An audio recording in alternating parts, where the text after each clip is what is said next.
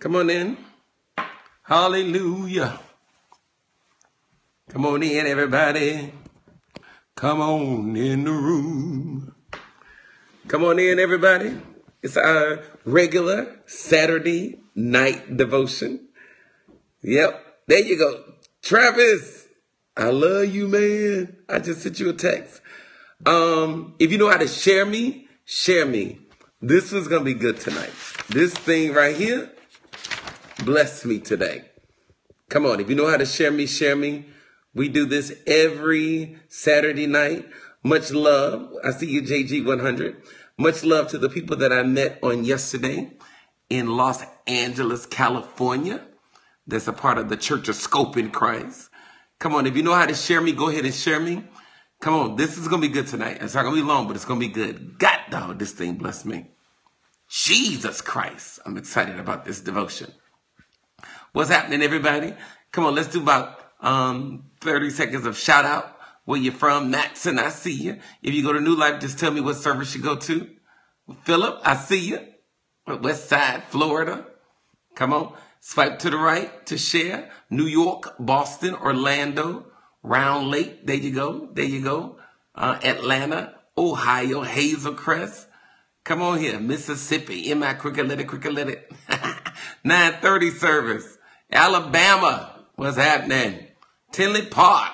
West Side of Chicago. Come on, guys. If you know how to share me, go ahead and share me. All right? All right. Channel 7. WLS Channel 7. I think I'm coming. I'm trying to come. I'm coming to 7 this week. All right? So, guys, I want you to listen to this. So, in this month, we're doing this series. California was amazing.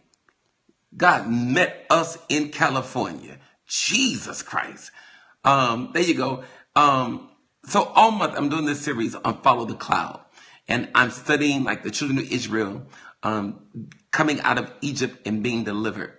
And I show them in Exodus the 13th chapter, I show you how God shows up in a cloud. And the Bible says he got in front of them to lead them, that God wrapped himself. Jumpstart was awesome.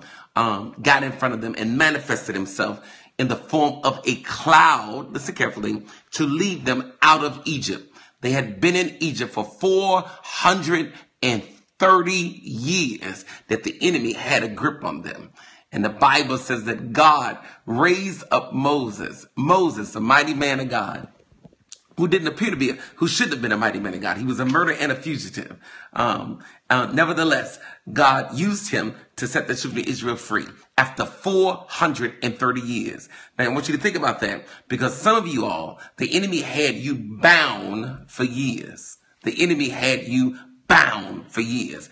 Bound in your mind, bound in your emotions, bound in any form of addiction, bound in a relationship, bound with sexual immorality, just bound. The enemy had you for years, and it took God to get you out of it. It took God to get you out of it. And one of the things that's so amazing to me is that when God tells Moses, listen, I am going to harden Pharaoh's heart so that my miraculous signs and wonders can be shown. So I'm gonna make his heart hard just so that you all can see miracle signs and wonders. All right? So God finally gets the children of Israel out of Egypt. You should read it, to the point that the Egyptians were putting them out. He not only put them out, he gave them their plunder. They gave them their plunder to leave. So God made the enemy stack the children of Israel as they exited. All right? And I speak that over some of you all, that your bonuses will be larger than what you expected as you exit. Hallelujah. Some of y'all should just type the word bonus. As you leave, I decree and declare that they will stack you, that you'll get the plunder on your way out. All right? So then when they leave, the Bible says that God took them the long route. He could have taken them through the land, listen carefully, of the Philistines, though it was shorter. But he knew that if he took them through the land of the Philistines, that the Philistines would see them as bait and would pounce on them. So he avoided them being whooped and took them the long route. I said to you all before on a previous Periscope, God is taking you the long route to protect you. All right? So then we know that God manifests himself in a cloud. Then we know, if you read Exodus, that finally Pharaoh changes his mind. Please listen to this. Pharaoh basically said, I done messed around and let my servants go. Who else gonna serve me? Who else am I gonna have control over? And I need you to think about that line right there, because there are some people that God delivered you from them. And the only reason that they want you back is because you're the only one that will put up with their foolishness. They controlled you. They manipulated you. They had their hand on you. So they really want you back because they don't have anybody that's going to take the mess that you took from them. And that's why it took God to get you out. Hallelujah. Come on here, somebody. It took God to get you out. Those of you that can relate to what I'm talking about, I need you to type on the screen, God got me out. Come on here. God got me out. Come on here. Type that on the screen. God got me out. He delivered me out of the hand of my enemy. All right. Now listen to this. So Pharaoh makes up his mind that he's going to go after them. He changes his mind. I don't know why I feel this, but I'm just going to flow. All right. Like some of you all, they have begun to call you again. They trying to reach back out to you. They are coming back after you. Why? Because they want you back. Not that they're going to love you. Not that they're going to marry you. They only want you because you're the only one that's going to put up with their mess. You were their slave and they were your master. All right. So when, the enemy decides that he's going to come after them, God changes his position. The Bible says that the cloud shifted, hallelujah, and came from in front of them and came between them and the enemy. Please listen to me. And that's where God is, between you and the thing that had you. He has come between you and them, between you and it. Now, so I was getting on the plane when I read about and studied this shifting, that God no longer is leading them. He's gone from being a guide to a guard. He's gone from guiding them to guarding them. Please listen to this. He's gone from guiding them. In other words, I'm not going to lead you right now. I need to shield you. I need to protect you because what had you is on your heels. Oh, my God. What had you is on your heels. It is coming after your heart. It's coming after your emotions. It's coming after your body because it knows that you're the only one that's going to put up with their foolishness. So God shifts and goes from guiding to what? Guarding. And when he gets between them, now I want you to listen to what the Lord spoke to me as I was getting on the plane. I'm getting on the plane and I am walking to my seat. And the Lord says to me loud in my spirit, I want you to listen to this. This is what he says. You will never know the full details of your deliverance. You will never know the full details of your deliverance. There's some small pieces that I worked that you will never know about, but I did it to deliver you. Now, I'm going to show you something right now. All right? In Exodus, the 14th chapter, in the 20th verse, I want you to listen to this. The Bible says, coming between the armies of Egypt and Israel, throughout the night, the cloud brought darkness to the one side and light to the other side. So neither went near the other all night long. So he puts a cloud between them. You ready? On this side, where the children of Israel are, is light. But on this side, the same cloud is dark. That is a detail. Now watch me. The children of Israel, all they see is light. They have no idea that God got the enemy in darkness. In other words, listen to me. What had you won't even be able to see you.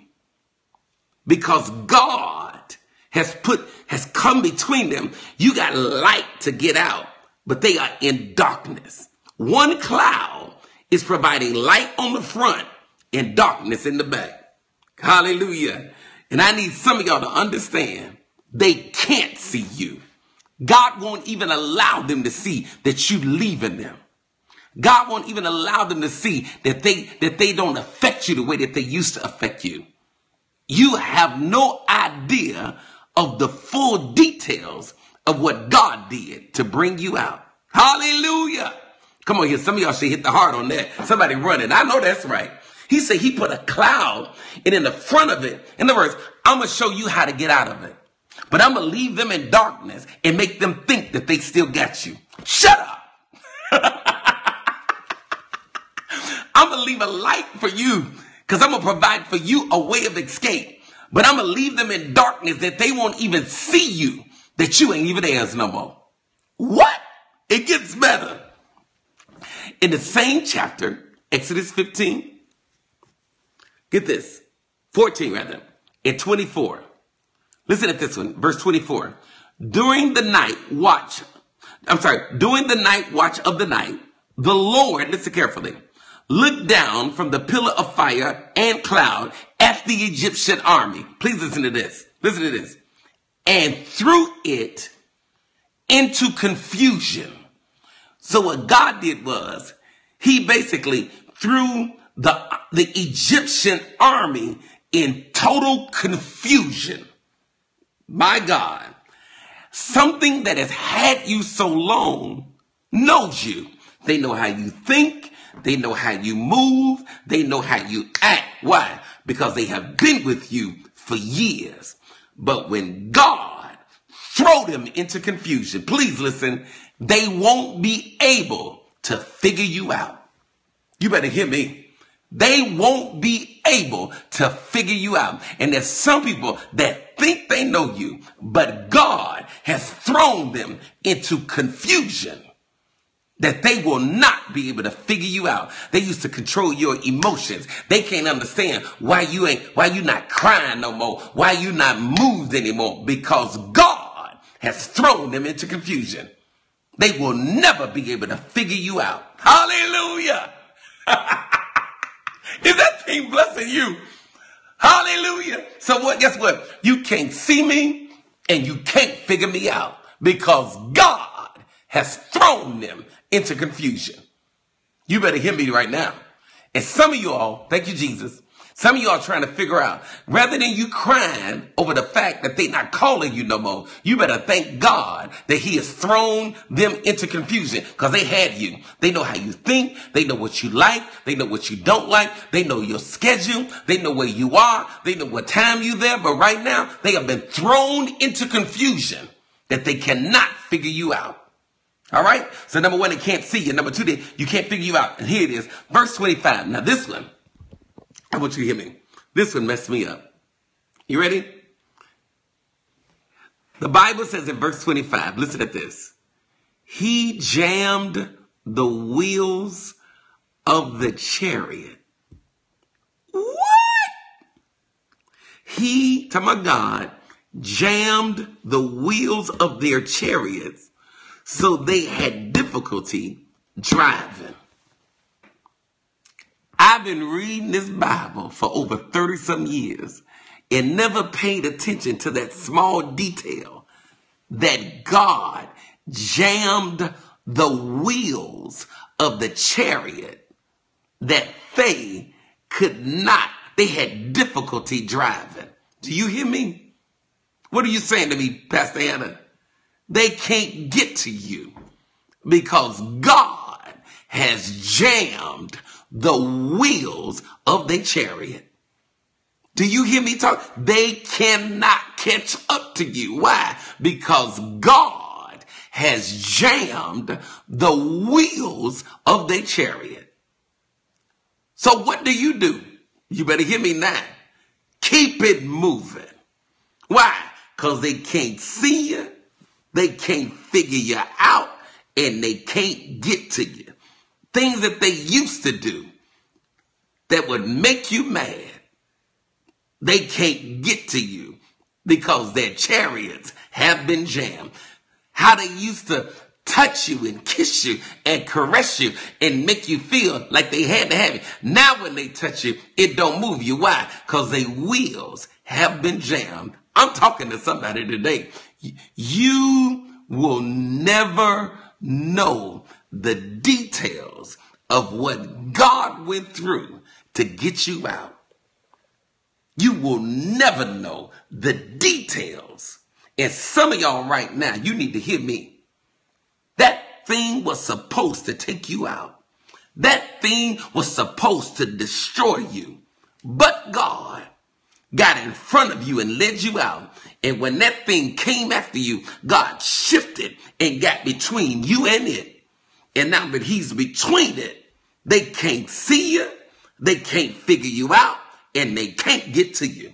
Why? Because God got something better for you. I feel like talking today. Do you hear what I'm saying to you? God got something. He has a promised land, a land flowing with milk and honey. He got, you listen, you're going to reap what you didn't even sow. Hallelujah. That thing, listen to me, everybody that's been delivered from anything or been delivered from anyone, I need you just to let this come out of your mouth. Repeat after me. I will never know the full details of what God did to bring me out, but I'm thankful. Oh yeah, we got this one. I'm gonna find you. We don't. All right. So I want you to praise the Lord for your liberty. I'm going to get you. We got a devil on here. We have a devil, but we'll get the devil. We have a block ministry. All right. You'll never know the full details of what God did to bring you out. All right, guys. It's New Life. Please, tomorrow, don't forget that we are at where we are at the Pavilion, right there on the corner of Harrison and Roosevelt. Don't forget that we have Tasha Cobbs in the building for our children's ministry. They're going to be at Whitney Young. I got Ninja Turtles. I got everything. They have a full prep rally that's going to be amazing. Guys, I pray that you received this devotion tonight. This thing blessed me. I need you to repost it, put it on your Facebook page, put this thing out there, because listen to me, you'll never know the full details of what God did to bring you out. All right. I love you. See you tomorrow. And don't forget, we'll be periscoping the 7:30 service. Hallelujah. Love you guys. To the devil that cussed on my scope, I'm coming back through here. I'm going to block you. You'll never come through here again.